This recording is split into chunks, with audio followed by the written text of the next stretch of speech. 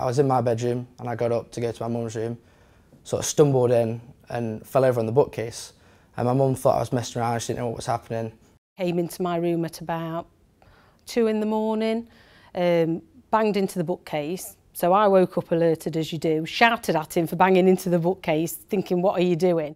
And then all of a sudden, I just collapsed on the floor. And then he instantly just dropped to the floor like a stone. Nothing I've ever seen him do before.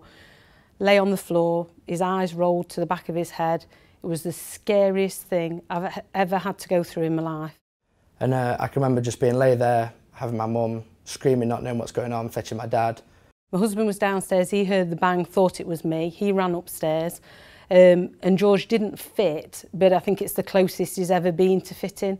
And it was just the worst feeling. I felt helpless, as though I wish I could have taken it away from him. To see him in such an incapacitated state, had he not been with me, that's what worried me the most.